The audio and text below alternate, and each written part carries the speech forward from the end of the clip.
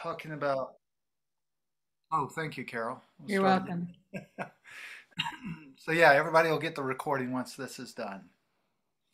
So rites of passage and its relationship to remembering, and as some folks like to say, remembering the gift that we have to offer. And so I moved in this moment to share a practice that I have learned um, at least through a couple of First Nation tribes on this continent. And I have found a similar practice in other areas of the world, often with, I would say, First Nations peoples or tribal peoples or indigenous peoples that have a palpable and distinct relationship with ancestors. Seems to be a necessary part of arriving at this particular practice that I'm going to share with you. And not just as a conceptual idea, but from the perspective that ancestors are part of our community.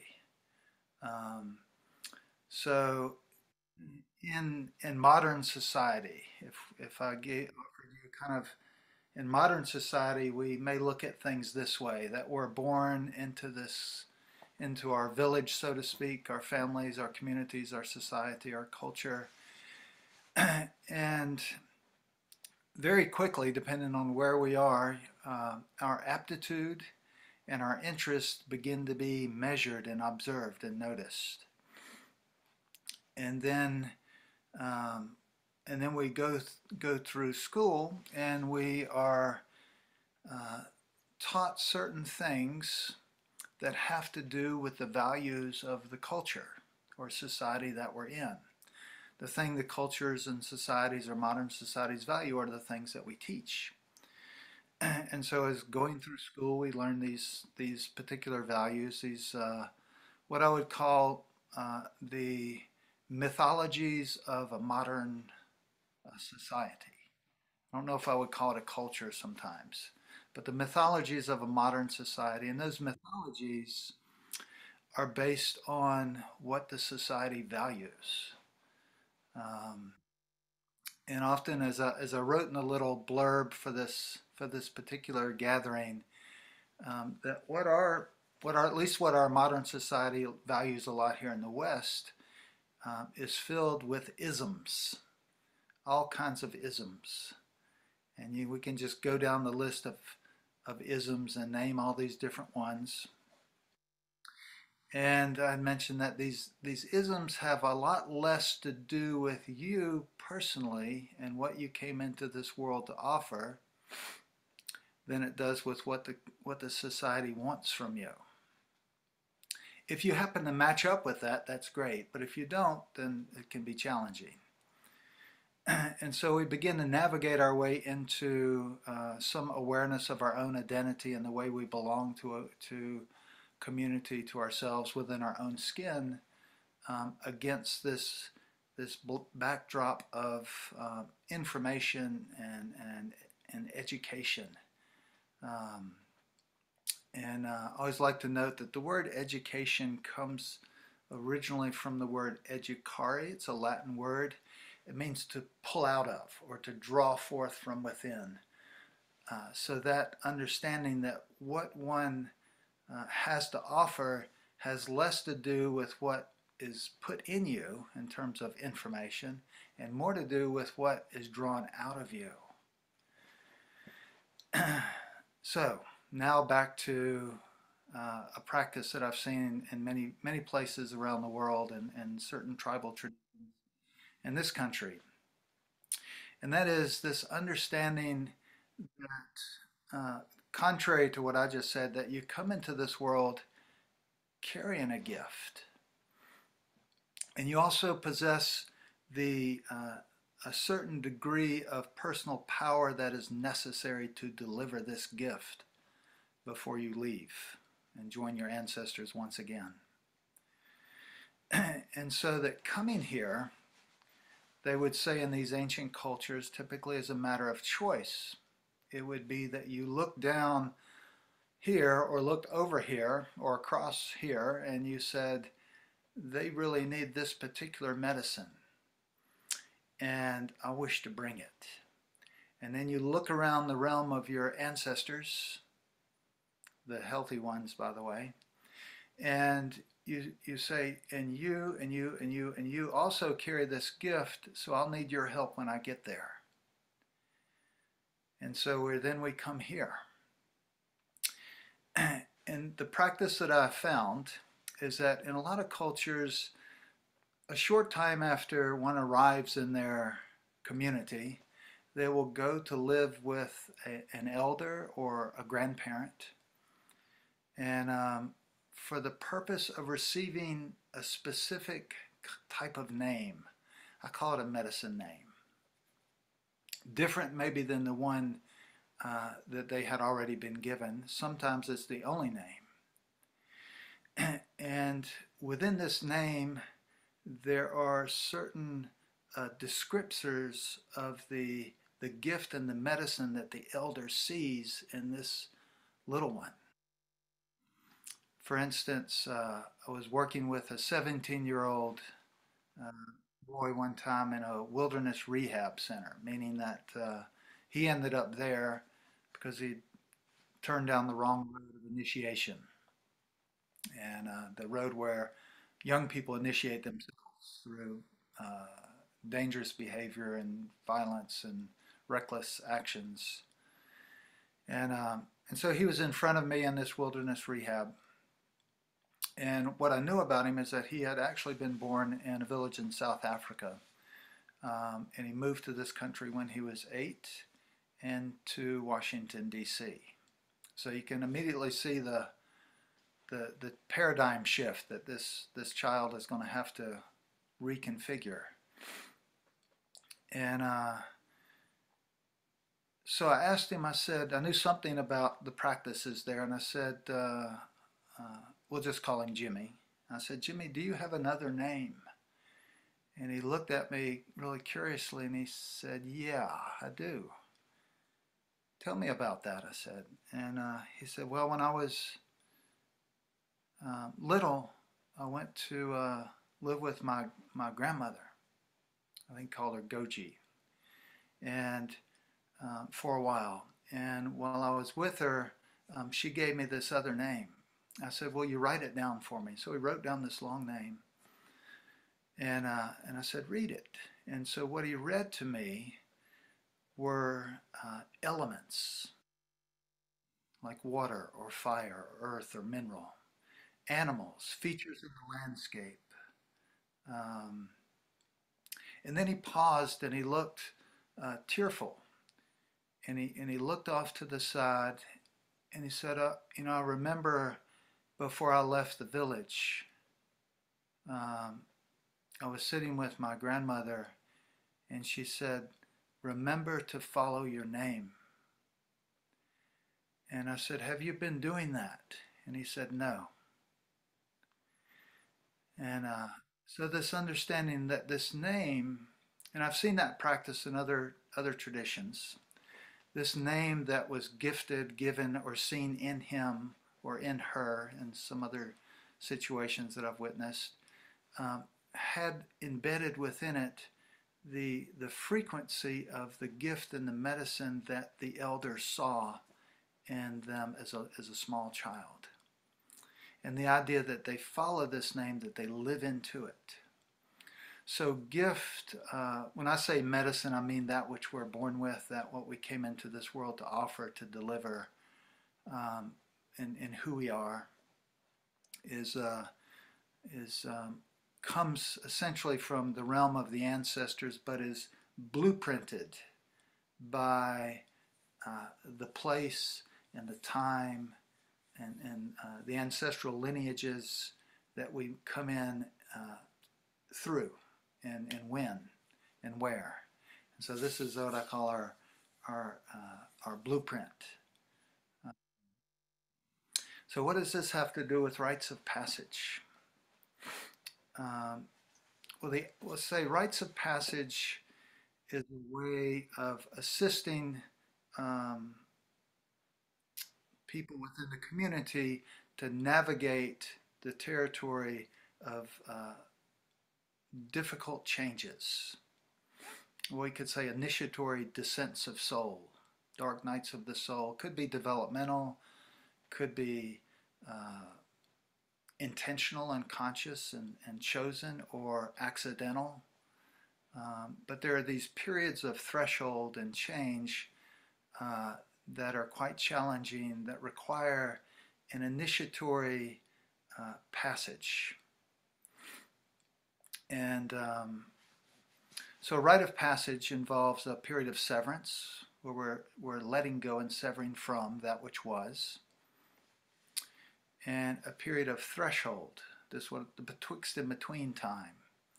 It's when Muhammad was up on the mountain. It's when Jesus was in the desert. It's when Buddha went into the Bodhi tree. It's this period where one is mentored and prepared to go into this threshold phase in wilderness, to fast, to pray, and the way that I like to say it, to remember those agreements they had made with their ancestors before coming here, about who they were coming here to be and what they were coming here to offer.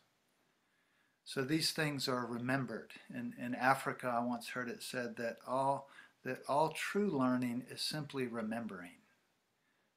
It's something that's coming out of us. So this gift of remembering is activated often by these initiatory rites of passage, where we're again guided by an initiated elder through a process of preparation to examine what has come before us and prepares us for this threshold period. And then there's a return where we come back. So it has many names. On this continent, a common name or a popular name called vision quest ceremony, or prayer fasting, or hill walking, like they might say in the British Isles. This way of going out into the wilderness to fast and pray and remember. But it's not simply remembering, because we don't live in those unbroken lineages of connection to ritual and ceremony and ancestors the way that, if we go far enough behind us, we would eventually run into that type of reality. But we don't live in that world for the most part. Most of us don't. So there's this process of not simply remembering, but I like to call the three braids of sweetgrass. When you look at a piece of sweetgrass, you see that it has three braids. Think of one of these braids as healing. Think of one of these braids as remembering. And think of one of these braids as belonging.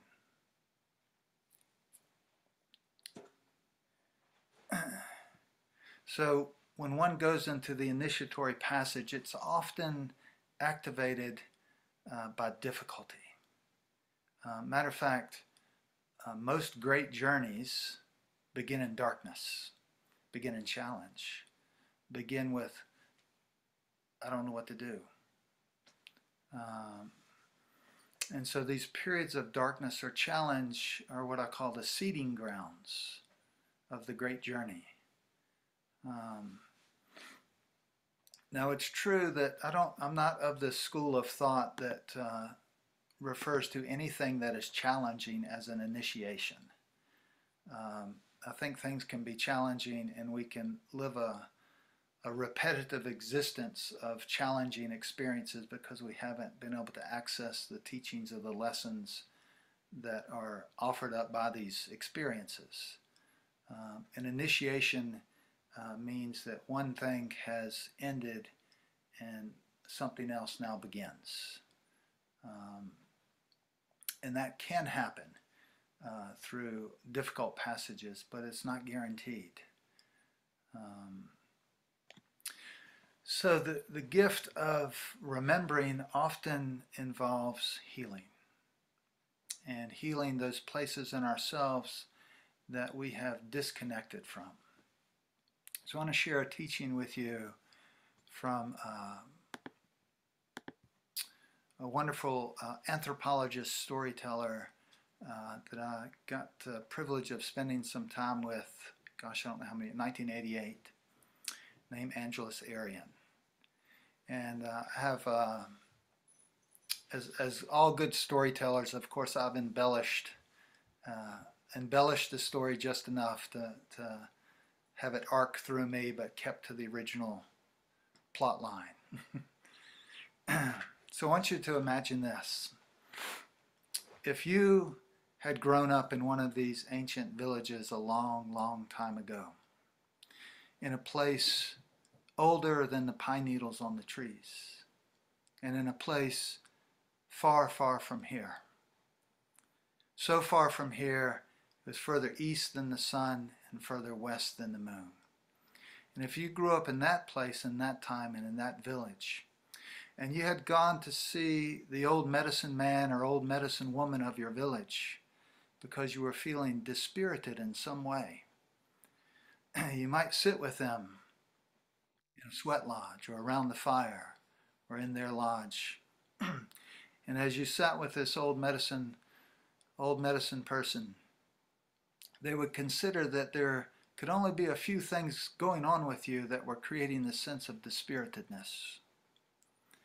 And one of the things they would consider as they listened to your story, they would consider that possibly at some time in your life or another life, you had witnessed or experienced something so tragic that part of your spirit simply left.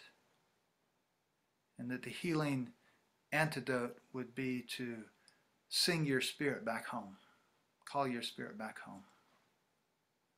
The other thing this old medicine man or old medicine woman might consider could be going on with you as you are sharing your own story of dispiritedness would be that possibly at some time in your life or another life,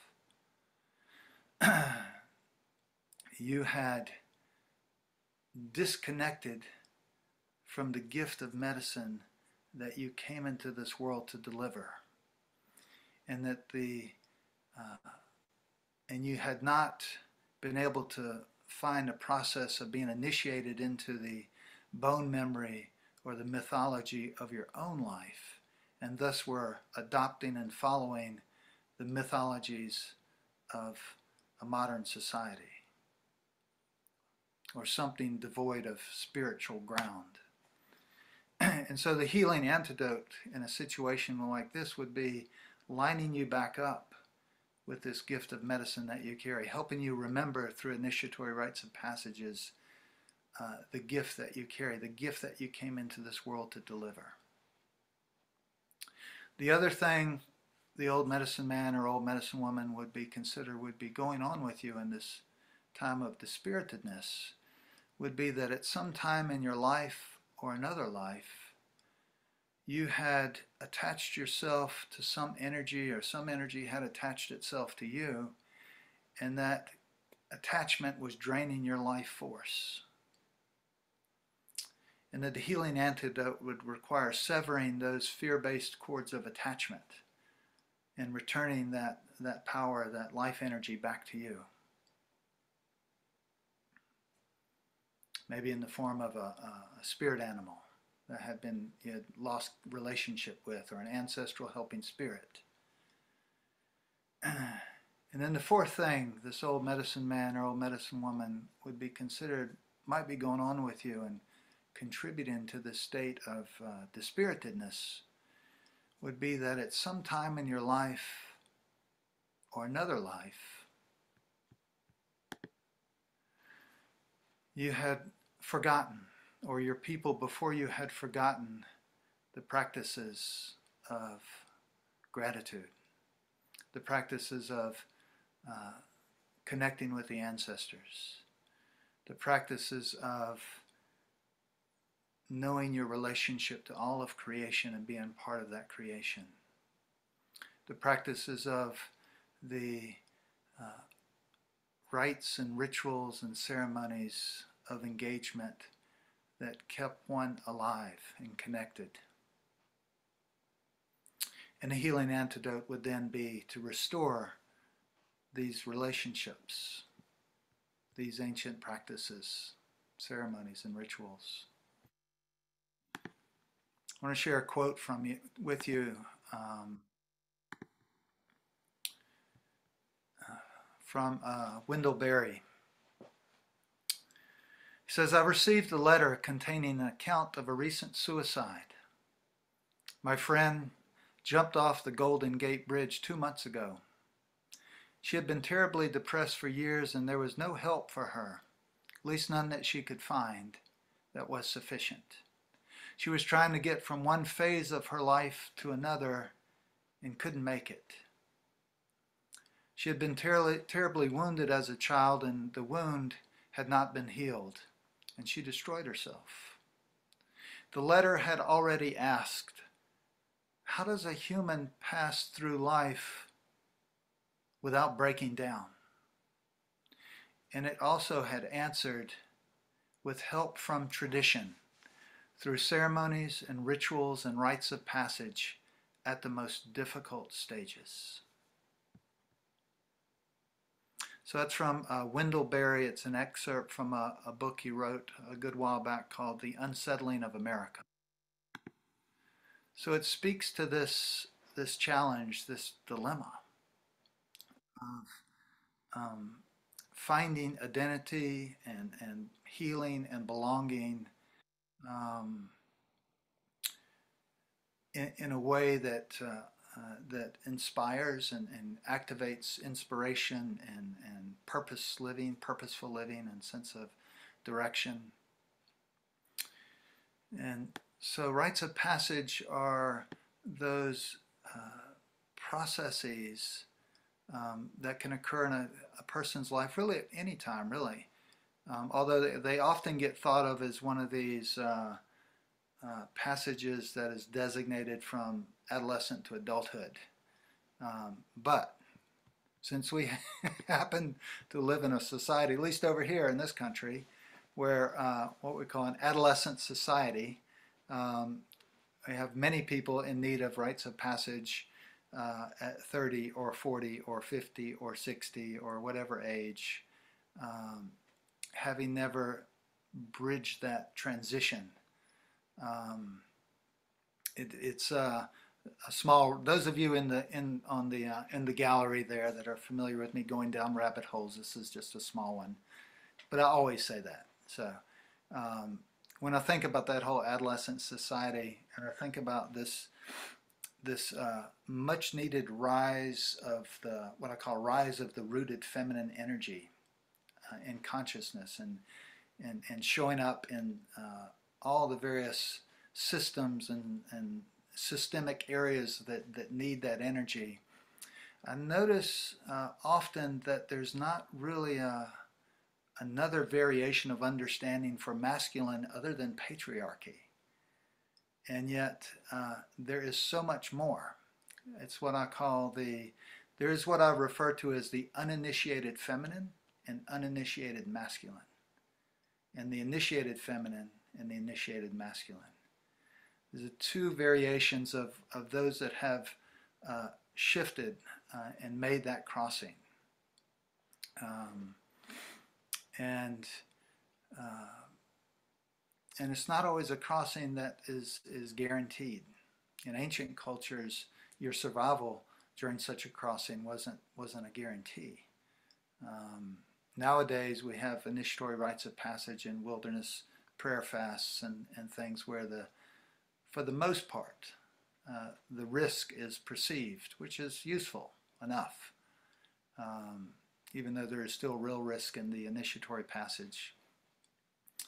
But it is this severance from this old way of being, the old story, into this new way of being. The last prayer fast, vision quest that I went on personally, I had done this ritual on the last night. I call it a Death Lodge ritual. Death Lodge is one of those terms that's often used in conjunction with rites of passage or vision quest uh, information, and it has to do with the initiatory passage, as I like to say, runs opposite the flow of life. Now we think of life as beginning at birth and ending over here at death, at least in this one lifetime and lifeline. Um, and so it flows like this. But the initiatory passage begins with death and runs the other way and flows toward life. So that's why we have this term Death Lodge at the beginning, and as the part of that preparation for the initiatory journey, we go to the Death Lodge, the place where we put down what needs to be put down, where we pick up what needs to be picked up, where we close out any chapter that we feel complete with, where we let go of the old stories that we've been telling ourselves about ourselves that are no longer useful. So in such a ceremony, I had gone out for 4 days and nights, and on that last night, I was in the Capitol Reef National Park out in Utah, down in this dry riverbed. And on the last night, I had prepared to sit up all night with fire. So I gathered my wood, and and then made a fire circle. And across the fire, I had put a seat, a log, and as an invitation. And then as in the sand in this dry riverbed, I had gotten a branch from an old juniper tree, and I had etched the symbols of the story of my life up until this very night. All the most important parts of my life that have been part of my story, that got me here, that got me to this fire. And then I lit the fire and spoke an invocation and called on my ancestors to come witness. And we always say, when you call your ancestors to the fire, you can imagine these ancient ones showing up and saying, you know, grandson, granddaughter, what brings you to this fire? And in truth, what brings you to the fire is your life. Everything up until this moment brings you to this fire. So I had etched it in the sand beside me, and I lit the fire and started the fire and spoke my invocation. And then I spoke out to creation that my Death Lodge was open, and anyone living or non-living, human or non-human, that needed to come and spend time with me at this fire to finish whatever needed to be finished, so that I could step into this sunrise the next day, into a new life. They were welcome to come. At that moment, if you do this ritual, at that moment, you don't start thinking about who you need to kind of go out there and drag to your fire. You just tend fire. And the trick to, this is a little logistical piece, the trick to staying up all night with a fire is use little sticks, because you have to keep feeding the fire. So I'm feeding the fire, I've sent an invitation out, and I stop thinking about it. I don't even think about who's going to show up and sit there in front of me. But several did. Some were no surprise. Some were completely unexpected. And when they showed up at my fire, I listened to see what they needed to say to me, and I spoke what I needed to say to them. When we were complete, there's a sense of that energy was gone. So this went on all night. Sometimes there were hours of silence, sometimes there were hours of busyness and conversation. And after each one left, I went back to tending fire. As the morning rose the following, on sunrise on the 5th morning of my quest, I let the fire burn down to ash. And then I stepped into the ash, and I took the ash and I put it over my body. And then I turned and faced east toward the rising sun. And I'd already put all my gear a few paces toward the rising sun. And so I offered my gratitude for the stories that brought me here. And I stepped out of the ashes of my old life and, not looking back, picked up my gear and walked toward the rising sun. So that's a form of a death lodge. What came to me in that whole quest was about writing the next part of my life. Just to do with the book I'm working on at the moment. And in different quests, different things have come. My very first quest I did almost 30 years ago, I got the message that came to me in a grief, I call it a spontaneous grief ritual, where on the third day of fasting, I found myself crying and crying and crying, and all I could say were the words, "Bring the people home, bring the people home, bring the people home." This was out in California in the Sierra Nevada mountains and that high desert. And that chant of "bring the people home" evolved into 30 years of creating and working with offering rites of passage work. I had no idea what it meant back then. I thought it was some silly school reunion I was supposed to do 30 years ago. But it activated the memory of the gift that I came into this world to offer. And so I think at these different passages of our lives, these activations, set the new name in place. And so we follow, we walk towards that new name and live into it. And so I wanted to pause and offer you a story. Actually, I have a couple of stories. This story comes to me by way of Stephen Foster and Meredith Little in 1994, the ones I apprenticed with in learning the ceremony of the Vision Quest back then. And it comes to them from an anonymous First Nations person that did not wish to be named. And over the 30 years, I have, as I say, I've held true to the plot, but I have embellished quite a bit. So I'd like to share this story with you called Singing Stone.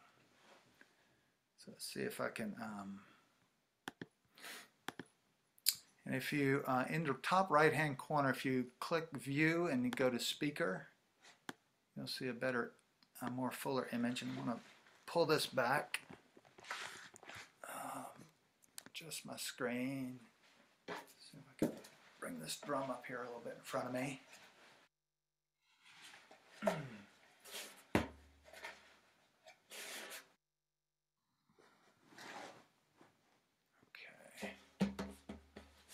So we're going to do a little test here, so I'm not how sure that sound will come out, but as I'm drumming, can you hear me clearly? Since I'm on, Carol, yeah, I can see you.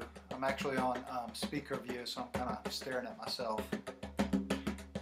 So I'm going to switch mine back to gallery view so I can see all of your beautiful faces. And if you wish to do speaker view, you'll see me. So as we say, once upon a time,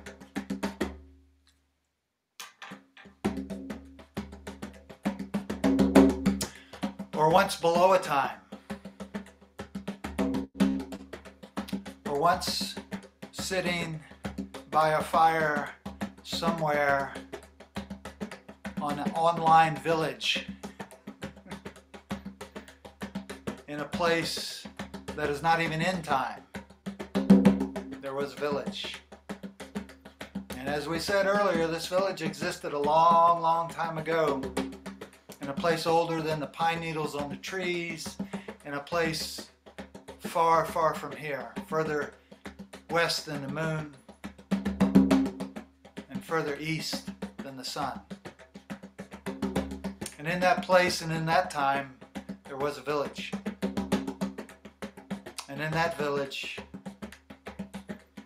there was a circle of warriors standing shoulder to shoulder, facing outwards around the lodge. And within that lodge, there sat a circle of grandmothers facing inwards. And within that circle of grandmothers was a woman bringing life, new life, into her village. And outside this lodge could be heard sounds of singing and rattling and prayers of gratitude to the ancestors. Prayers of gratitude for this new life coming into the village. For they knew that this new life was bringing some very important medicine, a sacred dance, a holy language, an elixir to quench deep thirst. This little one was bringing medicine to the village, and they all knew that's why they were coming. See, that's why they all come. And soon, outside the walls of that lodge, emanating from beyond the circle of warriors encircling that lodge, could be heard sounds of deep breathing and grunting, and sometimes screaming, the way you hear those sounds of deep breathing, grunting, and screaming when a woman is bringing new life into her village.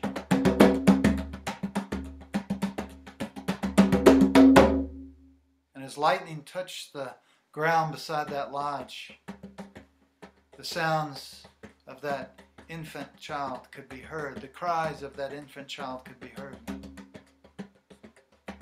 Now, this infant child, having just arrived here in this village, wanted to speak about why they had come, wanted to share about this important gift that they had brought.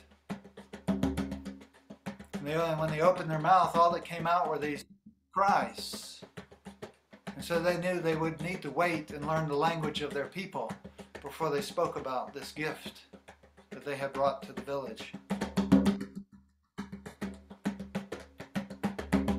Well, having one foot in that world over there, and now one foot in this world over here, it began to become a little challenging to hold on, to keep both feet planted firmly in both worlds.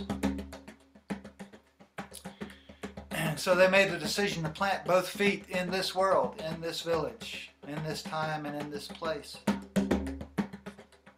And as they did so, there slowly began to be a disconnection from the agreements, from the memories of the agreements they had made with their ancestors about what they were coming here to offer. They began to forget about those alliances and connections to those ancestral helping spirits that also carried that same medicine that were going to assist them in this work. Usually happens around 4 or 5, they say. When children begin to become conditioned into this physical modern reality in terms of what is possible. Before that time, they seem to have a pretty good foot anchored in both worlds. If you ever listen to children that are 3 or 4 years old, they will tell you the most amazing things about that other place.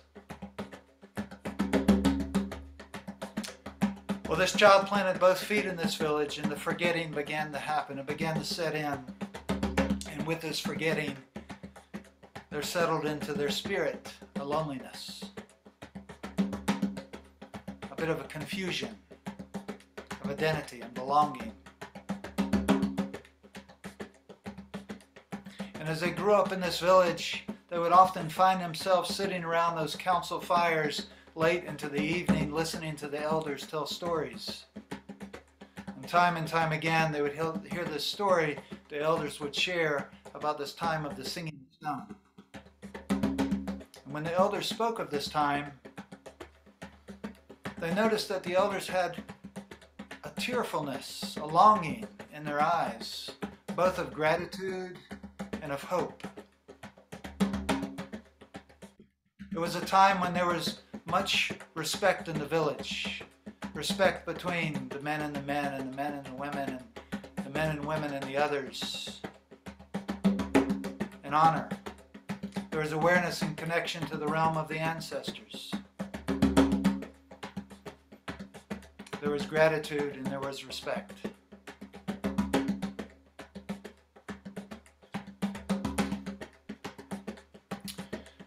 Well, this child eventually grew to that place of betwixt in between, you know, you remember when it happened, right? Around 14. That place of betwixt in between when you're no longer where you were, but you're not yet where you're heading. Yeah, 14, or maybe it was 24, or 34, or 44, or 54, or 64, or 74, 84. You know that place, betwixt in between. Well, they had grown to that place, and they noticed, maybe they noticed it for the first time, having not seen it before, but there seemed to be a dark cloud that descended upon the village. And with that dark cloud, there seemed to be a whole lot of forgetting. And with that forgetting, there seemed to be this low-level anxiety, depression that settled into people's spirits, a flatness. Sometimes a grief that became so petrified it turned into anger. Well, they noticed this dark cloud having descended on the village, and they noticed the impact that it was having. So they went to their grandmother and grandfather and they said, "Grandmother, grandfather, I would like to go find this singing stone that I have heard you speak of and bring it back to the village. It seems to be what this village needs." And they said, "Yes, granddaughter, it is time for you to go. We first want you to go to your mother's lodge and ask for her blessing, go to your father's lodge and ask for his blessing, and return here to this fire." So she went to her mother's lodge and told her about this journey, this quest, to find the singing stone and return it to the village.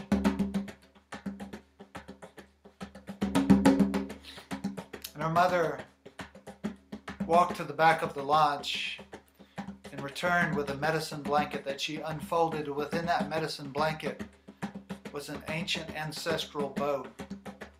And she took the bow out of its blanket and gifted it to her daughter along with her blessing. And as her daughter left that lodge, her mother wept, for she knew she would never ever see this child again.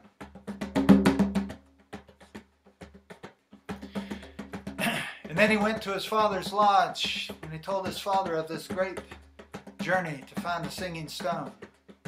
And his father walked to the back of the lodge and came out with a medicine blanket in which he unfolded, and within that medicine blanket was one ancient ancestral arrow.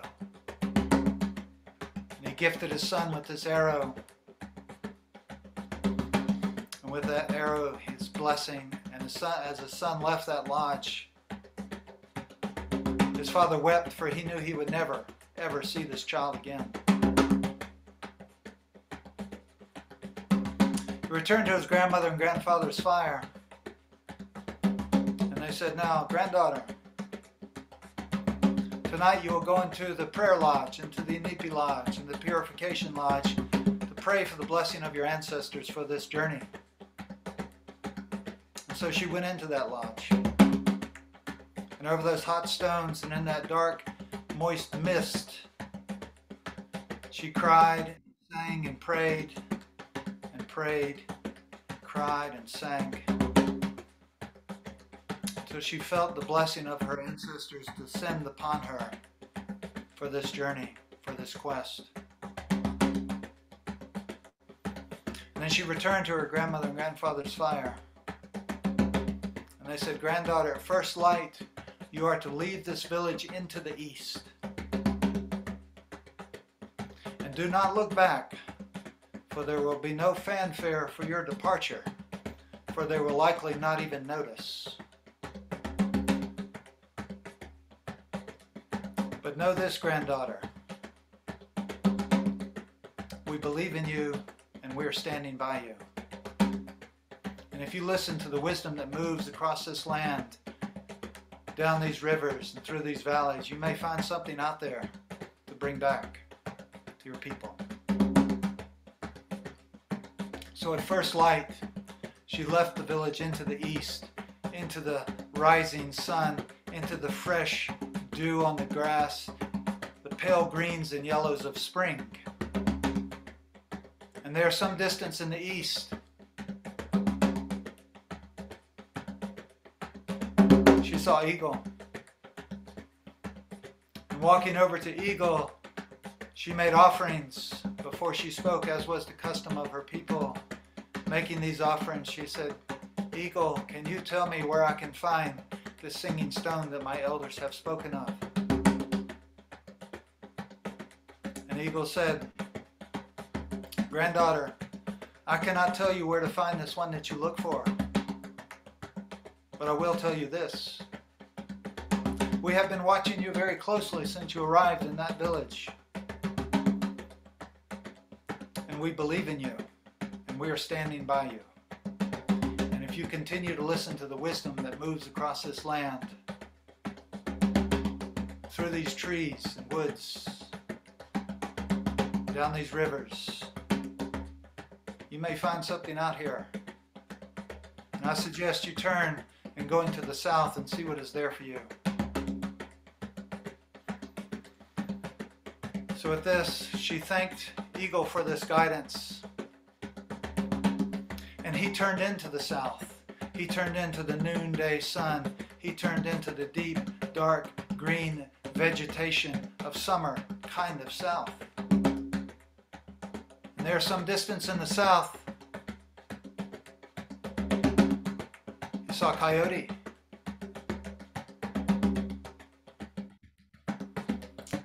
He walking over to Coyote and making offerings, as was the custom of his people.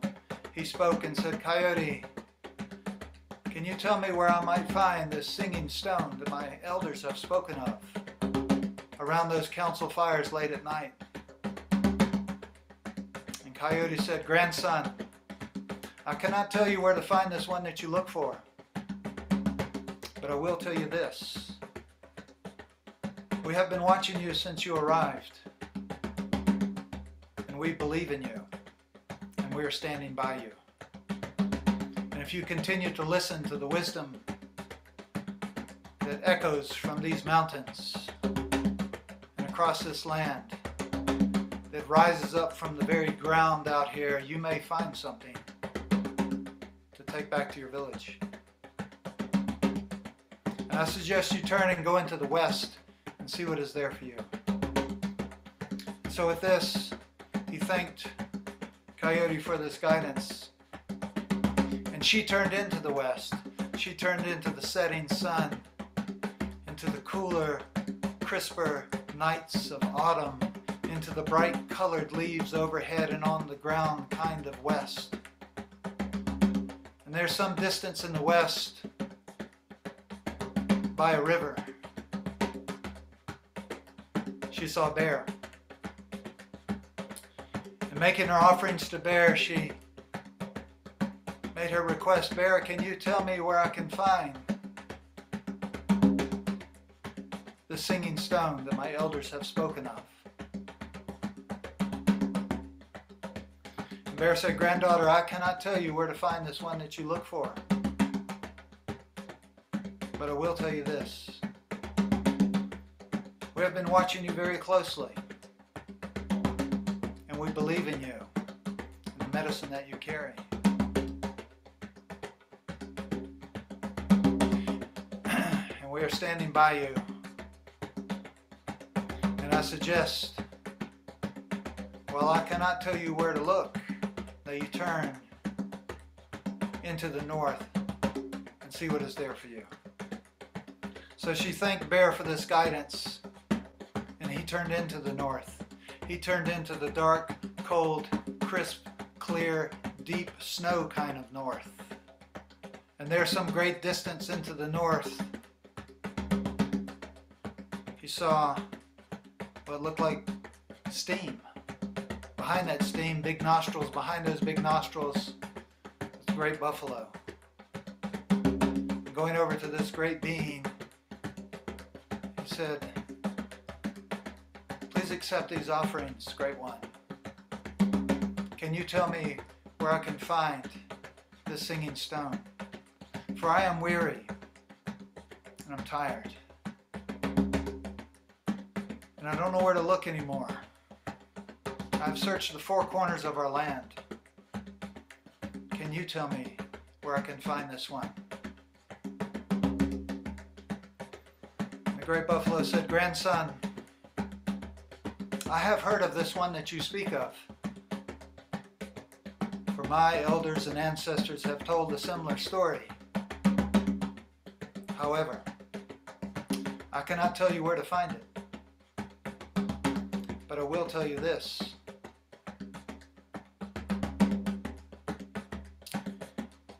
If you go up on that mountain over there,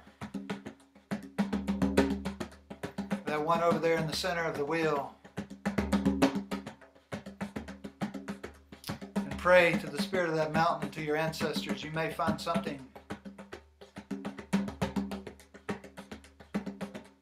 And know that we are believing in you and we're standing by you."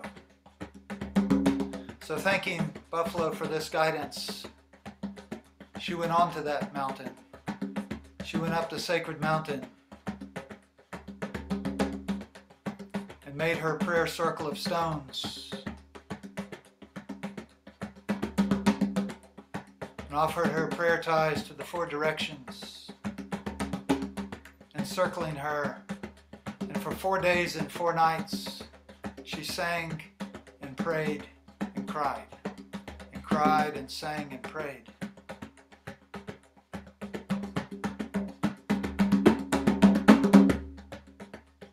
And on that 5th morning, she had received the guidance that she should return to her village.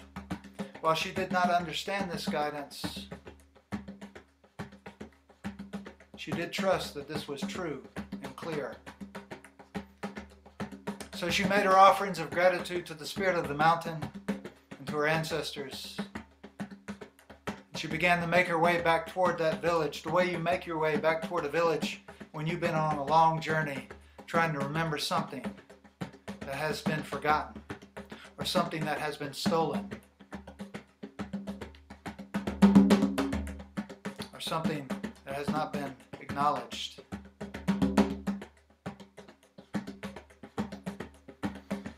And it was a long journey back to her village. It was the wee hours of the morning,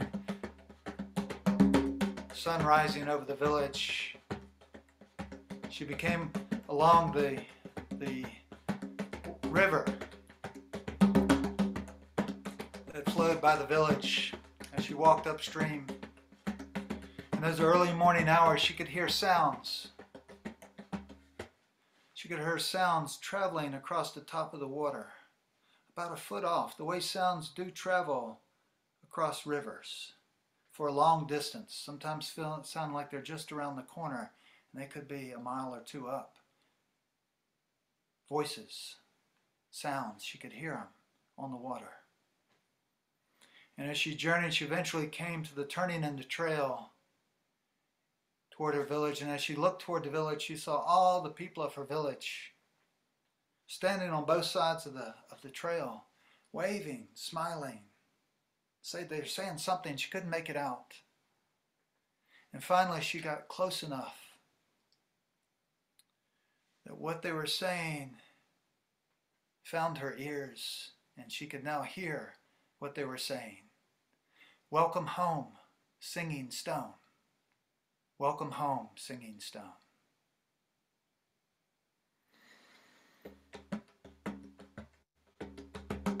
That night, Singing Stone had a dream. Singing Stone dreamed she was sitting by a council fire, much like that one on our screen here. Sitting by a council fire, and around that council fire sat eagle, coyote, bear, and buffalo.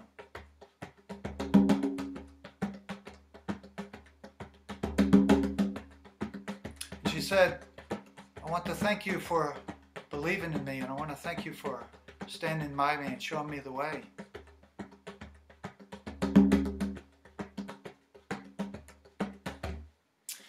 buffalo stepped forward into the firelight and said, "Granddaughter, grandson, do not think as with your words, but let the way in which you live your life speak your thanks, and this we will see. You go well, singing stone. Go well." Oh.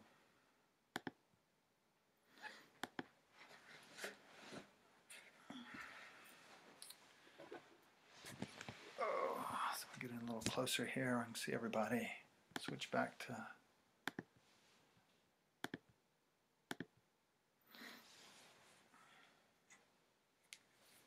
You get too close, I can't see you. I have to have assisted viewing here. So, the gift is within, and it's the journey itself is what confirms the gift. There are no destinations or acquisitions, as I like to say. No place to arrive at, nothing to get that finally confirms that you have arrived somewhere or you have acquired that which you needed. Those are just distractions of a modern society. It's the journey. And the journeys often begin with difficulty, challenge, uncertainty. Because it's in that dark night or that difficulty or that challenge or that unknowing that carries us to the edge of venturing out of the familiar, like Singing Stone, leaving the village. Leaving the village could mean putting down some old story that you have about yourself, or that you've trapped yourself in this old story and you can't get out, and you finally decide, I'm done. As a teacher of mine once said to me, and some of you that know this teacher of mine will laugh when you hear this, I was going through a particular dark night following that lasted a couple of years, and following a divorce, and I was in the process of telling the story, again, and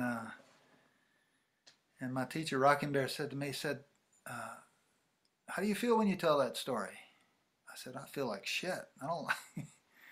He said, are you not tired of telling that story? Because I'm kind of tired of hearing it. And I realized what he was saying is that you got to get the teachings so you can put it down. Get the teachings from the story and then put it down. Walk out of the village. Go find a new story. So the gift that resides within each of us requires us to drop those old stories, the old maps that we've relied on so sometimes desperately in our lives. So those old maps that we've clung to, all of a sudden are of no use. They're not very helpful anymore. And we must learn to navigate once again by the stars in the dark.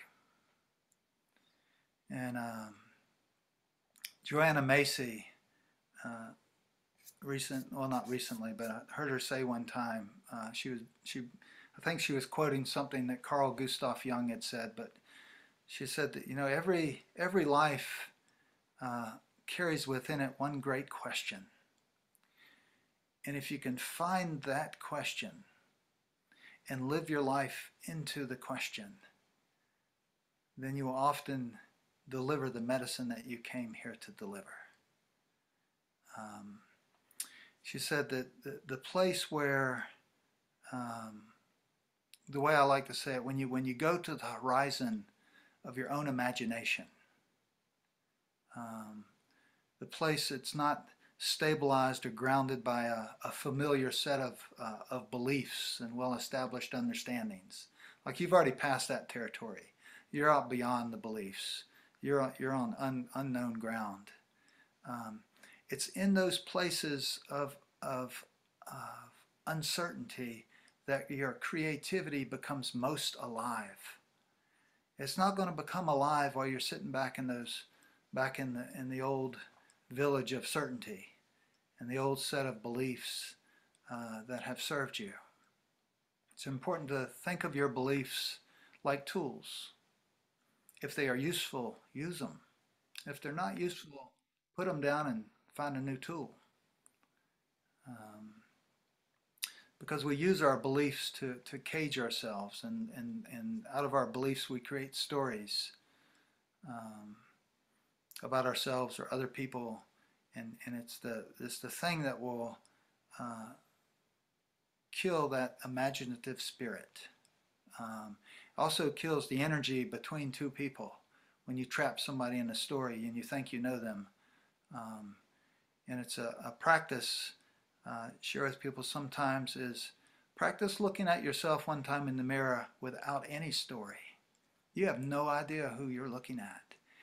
And you might be surprised at who shows up in the mirror. It can be startling. You might not even recognize them. They might even not be from this time. Um, but also do that with your loved ones, with your partners. If you look at them once again as if you've never seen them before, and then all of a sudden let yourself be surprised by what you can all of a sudden see, having dropped that old story.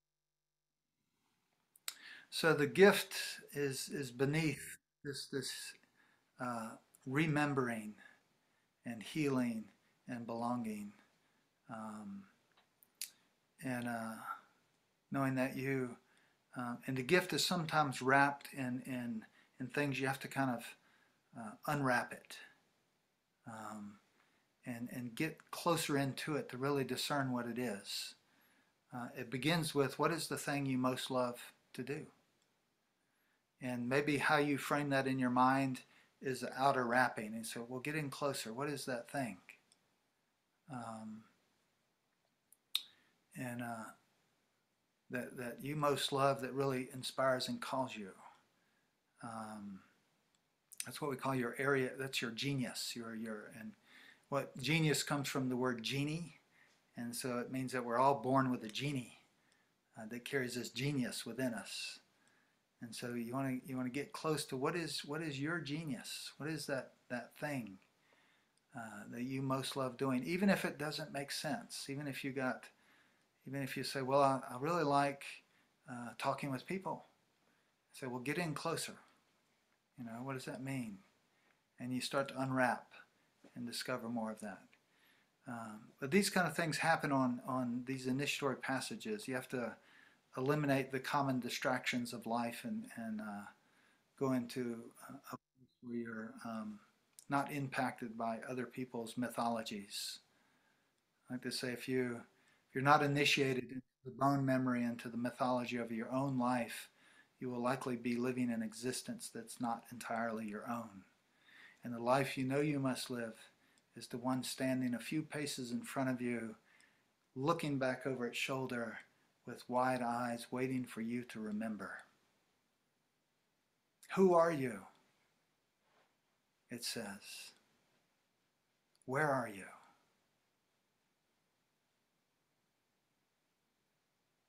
Pay attention. Pay attention. Do not walk in the world in such a way that you allow another to give you a name you have no belonging to. Pay attention, pay attention. Do not walk in the world in such a way that you allow others to give you a name you have no belonging to.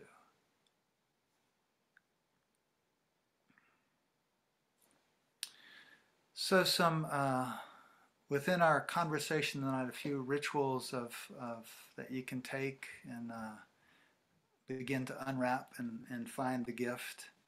And I will tell you, it's in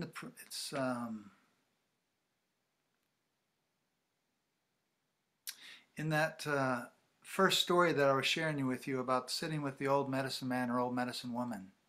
And I said, you listening to your story of dispiritedness?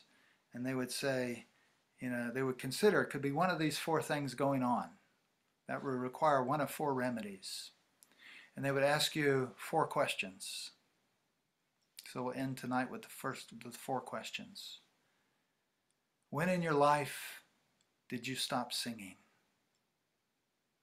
Because where you stop singing in your life is where you began to disconnect from speaking your truth, from walking that truth. In Africa, they say if you can talk, you can sing, and if you can sing, you can tell the truth. When in your life did you stop singing? The next question the old medicine man or old medicine woman might ask you is, when in your life did you stop dancing? Because where you stop dancing in your life is where you began to disconnect from your body and the ancestral wisdom of your lineage that your body carries. The old ones say, if you want to remember who you are, you got to rattle those bones. You got to do some dancing, moving around. They say if you stay connected to the four bones, these four bones in your body, you don't have to worry about anything. So you stay connected to your backbone, to your courage. As I like to say, the courage to stand up and speak when that's what courage looks like, and the courage to sit down and be silent when that's what courage looks like. Stay connected to your courage. Stay connected to your wishbone, to your dreams, to your visions. Be very intentional about what you are dreaming into your life. Be mindful of your thoughts because those are your prayers. Don't be reckless with your thoughts and your dreaming. Be mindful of your thoughts, for those are your prayers. So stay connected to your dreams. Stay connected to your funny bone, to your sense of humor. Particularly the ability to laugh at your own controlled folly. I say it's a power greater than everything to be able to laugh at ourselves. My teacher, Rocking Bear, would always, we had this running thing, when he would start laughing, he would just simply say, he said, I'm not laughing with you. And don't take yourself so seriously. And be mindful that this not being connected to your funny bone has a lot of disguises. One of the primary disguises of that dilemma is seriousness. And seriousness has a lot of disguises, called self-importance. Sometimes self-importance looks like stories of grandiosity or really important stories of how we argue for our own victimness. So stay connected to that funny bone and the ability to laugh at ourselves. And that final bone is stay connected to that little bone, that little hollow bone that whispers with the echoes and the voices of spirit, of ancestors. And you know when it's coming through those channels, because we call it inspiration. That's the word we have for when Spirit's talking to us. We say, oh, that's inspiration. But that's when the ancestors and the spirits are trying to get a message to us. So stay connected to that little hollow bone. And then the third question this old medicine man or old medicine woman might ask you is, when in your life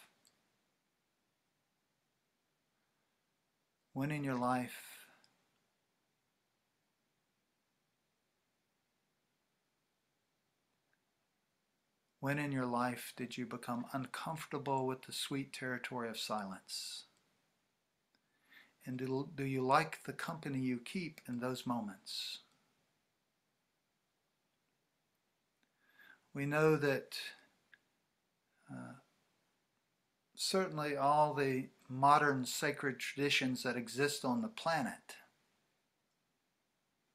began with somebody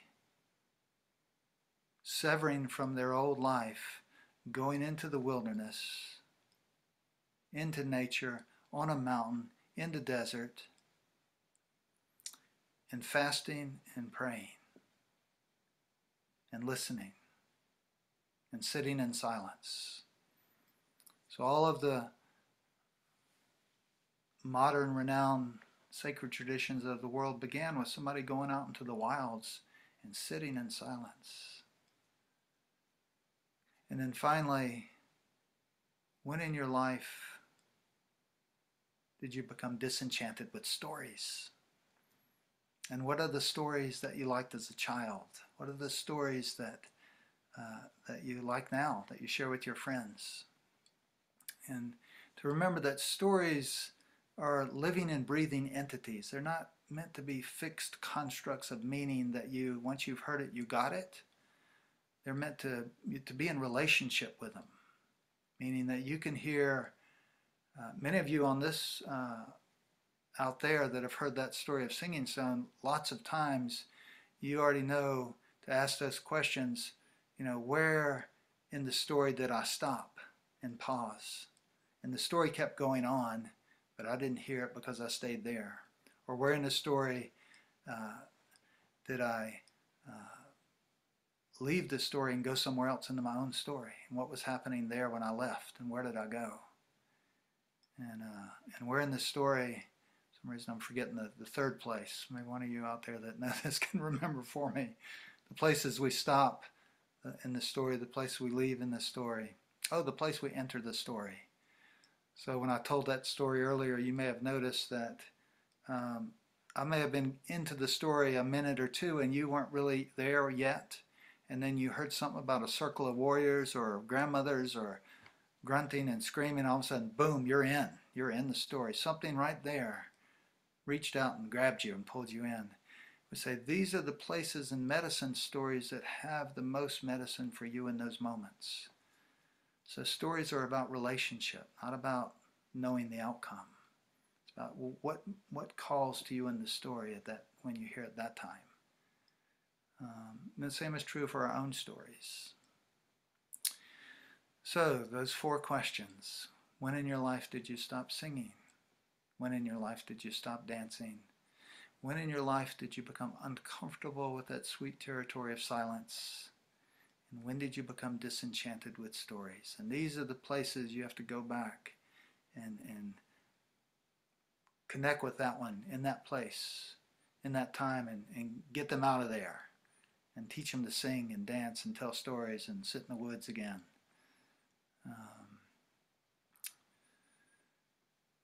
So we're going to close out our evening. And this is coming to me just in the moment with a spontaneous offering of gratitude.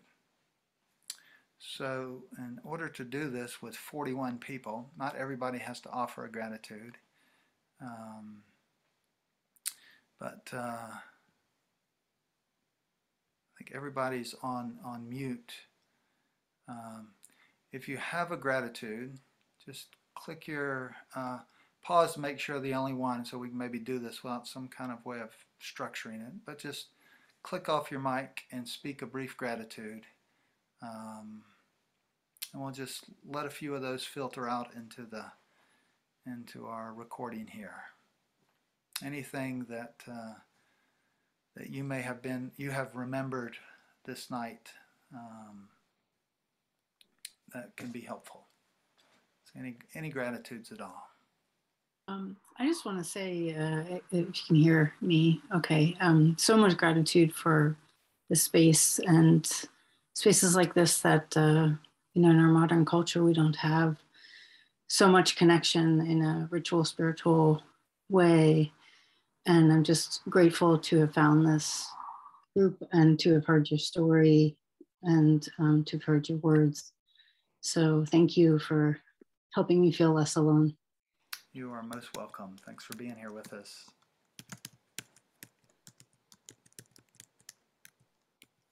Thank you for community, be it this community or family or the community of just a random meeting with someone in the grocery store.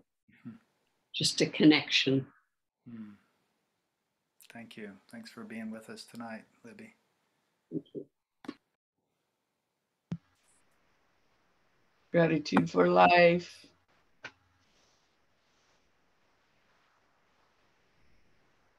I'm grateful for the stories coming alive. Hi, Zoe. I care.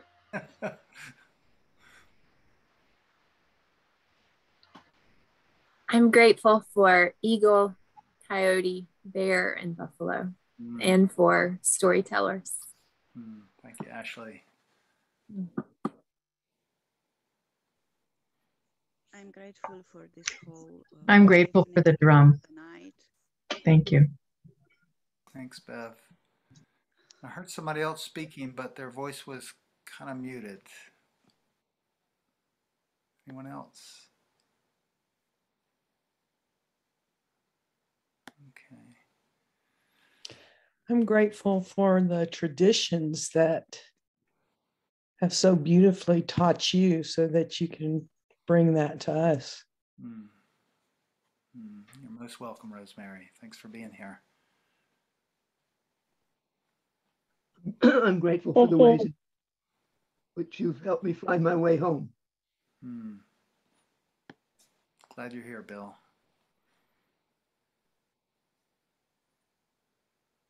This is Brianna. I'm on the phone, but I'm grateful for all my grandmothers, my divine feminine grandmothers who've been talking to me and guiding me and leading me. Thank you. And this beautiful water, earth, and sky holding me.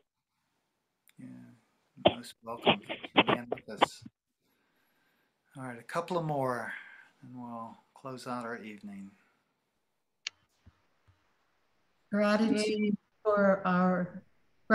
for remembrance of our oneness and our interconnectedness. Thank you, Deborah.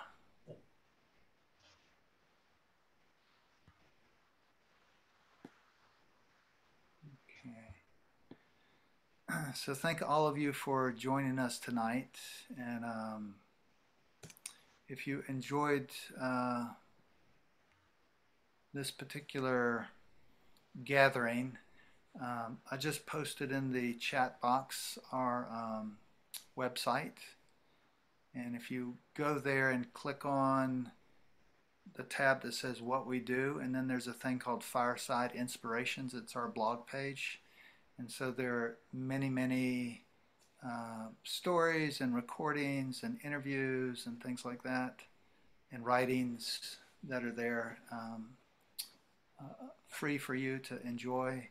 And then we also have there's a Rites of Passage Council YouTube page that I think that has probably all the recordings and interviews and things that have been done over the years. So you can find a lot there, a lot of fun stuff to listen to,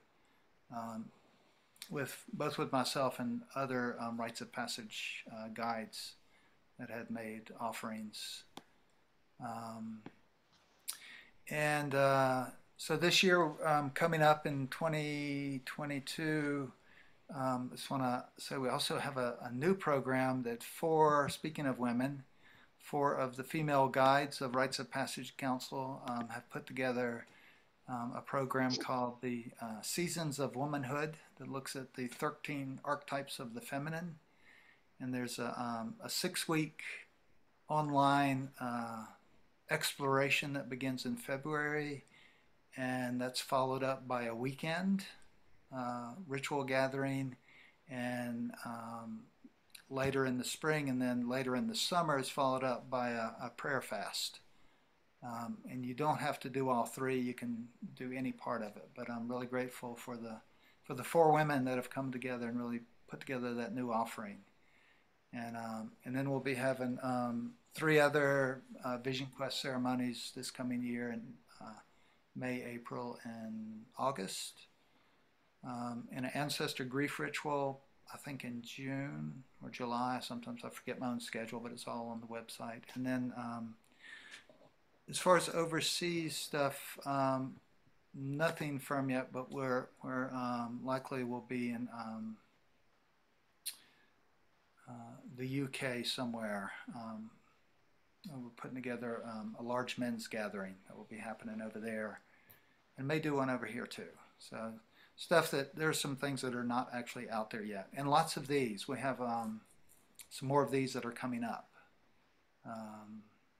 So tune in. You can find access to all of that from the website as far as all these online events like this. So blessings and gratitude to all of you for being here with us, and hope you all have a wonderful evening. And as Buffalo said, go well.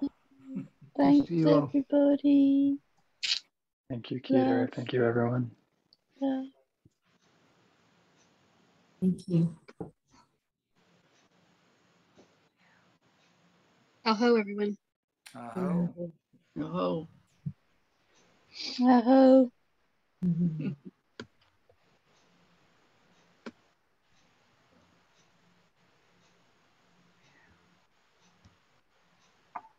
Thank you.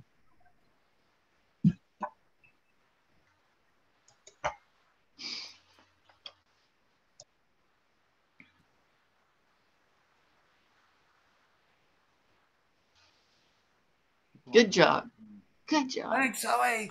That was great, Kedar. Yeah, it was fun. Fun. This Now is if what we I- did during the wintertime. We just kind of Yeah, it's easier.